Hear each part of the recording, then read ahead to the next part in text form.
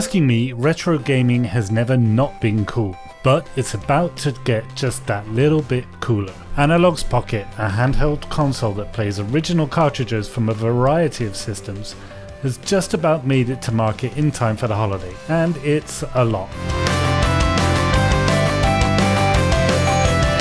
Analogue is often described as a boutique console manufacturer. Instead of building a small PC that can run emulators, Analogue's FPGA cores allow it to mimic vintage consoles at the hardware level. After some pricey NES and Neo Geo recreations, the company really hit its stride with the Mega SG, the Genesis, and Super NT, SNES, both of which were a hit with purists and casuals alike. Unlike those two though, the Pocket doesn't just emulate one system. At launch, it natively plays cartridges from any of the Game Boy variants. It'll also play Game Gear games with an adapter. Neo Geo Pocket Color, TurboGrafx and Atari Lynx adapters are also on the way. Another key difference to most retro machines is that Analogue products are designed to play physical media, not ROMs. This really is about doing the old school thing in a modern way with minimal adulteration. And the compatibility doesn't stop at games. Any of the original Game Boy accessories, such as the GB camera, printer, and any of the titles that had extras such as rumble packs or gyro sensors, they will work here too. And you can even connect the Pocket to an authentic Game Boy for multiplayer fun. There are, of course, some modern advances that are deemed useful enough to not distract from the authentic experience. For one, the Pocket has a backlit display, something that didn't make its way into a Game Boy until the Advanced SP, although there was the Game Boy Light in Japan. The Pocket's 3.5-inch screen is also bigger than the largest on any Nintendo GB handheld and covered in modern Gorilla Glass. And while the Pocket's connectivity is limited, for example there's no Wi-Fi or Bluetooth built in, it does have a headphone jack and an IR port for the Game Boy Color games that support it, which is an impressive detail if nothing else. There's also no video out, but this can be added with the $100 dock accessory, which also allows for Bluetooth and USB controller connectivity along with an HDMI port for connecting to that TV. It's definitely fun to play these games on the big screen, but in general they don't look as good as you'd hope when supersized, and that's no fault of Pocket of course. Battery wise, thankfully it's not a trip to Target for a big stash of AAAs. The built-in 4300 mAh cell is good for around 6 hours of playtime and it charges over USB-C. And obviously it's pretty clear that the Pocket's design was heavily inspired by the original Game Boy. Although one obvious difference is you'll find 4 main buttons, which is curious as every system that the Pocket imitates only had 2. As you'd hope, there are also shoulder buttons around the back for the Game Boy Advance games, and of course the usual start and select controls. Those extra thumb buttons do make more sense when you take into account that Analogue has not only partnered with GB Studio, which is a popular drag and drop Game Boy game making tool, it's also added a spare FPGA core purely for indie developers. How that gets used we'll have to wait and see, but if you make games in GB Studio you can run them right off of the Pocket's SD card using a proprietary .pocket format.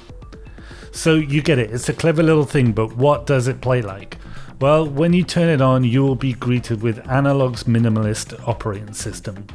Tap play cartridge though and you'll be transported back in time. The Pocket has different display modes which can be switched in real time. When I played Tetris and landed on the original GB DMG mode, I was honestly taken aback by the fidelity. I've used several emulators on different types of devices and the Pocket is hands down the most authentic. Modern displays never quite seem to capture that vintage feel, but Analogue appears to have taken great care to capture every pixel with every flaw, such as the visible pixel grid on the first Game Boy, motion blur if you want it, or the slightly washed out look of the first Game Boy Advance. It is all here. And along with those authentic display modes to match the machine it's emulating, Analogue threw in its own modern takes. These are generally brighter, more saturated and easier on the eye, so you can play like it's 2021 too if you wish. And thanks to that square display, original Game Boy games perfectly fill the space available, and that's not a coincidence. The Pocket's display is exactly 10 times the resolution of the original on each axis. Specifically, it's a 1600 by 1440 or 615 ppi LCD. This sort of detail is almost as important, maybe as important, as running emulation at the hardware level rather than in software. Retro gaming has a storied history of using computational and display limitations for creative effect. If you've ever played old games on a modern emulator and display, you may have noticed something was a bit off and that sort of retro feel wasn't there, and that's why many emulators offer things like scanlines. The problem is, scanlines, in my opinion at least, are a bit of a blunt tool, and whatever Analogue is doing differently is making for a much more authentic experience. In terms of game compatibility, theoretically there should be very few titles that worked on original hardware that don't work here, if any. I only had 10 or so games to test with, but the only thing that was problematic was a US version of Mario Kart Super Circuit. The European version I had worked just fine, but the US one seemed to stall after loading.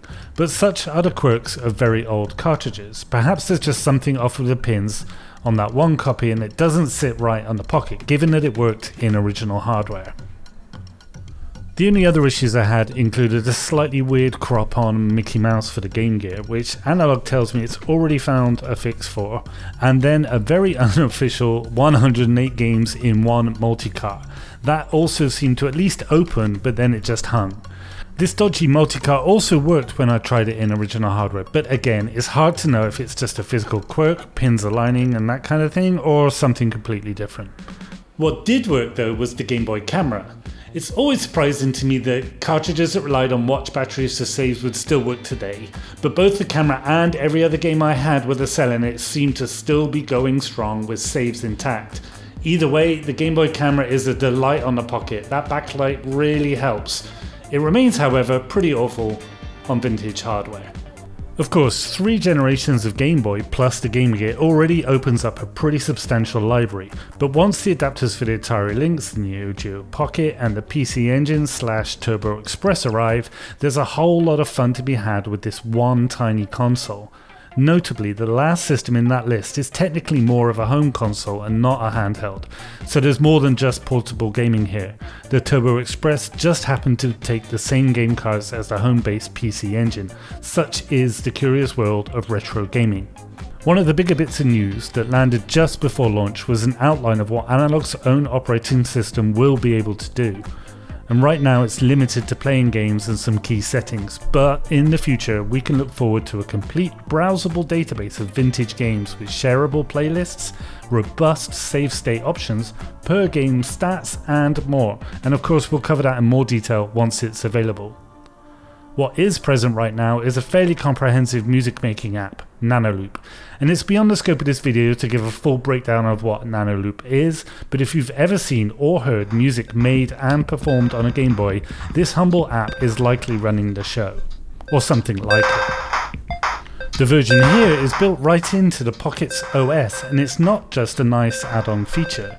This is evidenced by no less than 4 different cables that allow you to connect Nanoloop on the Pocket to external MIDI hardware, desktop music, MIDI software, other Pockets and hardware with audio sync such as Korg's line of Volcas or Teenage Engineering's Pocket operators.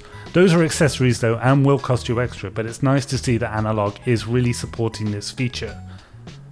So how much does a bougie Game Boy with more than a few bells and whistles cost? And well, the answer to that is $220. The value proposition here though will largely depend on how embedded you are in retro gaming. If you already have a library of compatible games, it's a modest amount to get possibly the most authentic vintage gaming experience that you can find, with plenty of additional perks and modern comforts. And if you're looking to get back into the scene, then you'll have to factor in the cost of getting a decent library to play on it. Either way, it's hard not to be excited to see portable gaming's golden era come to life again in such an authentic fashion. For more news, features and reviews, head to Engadget.com.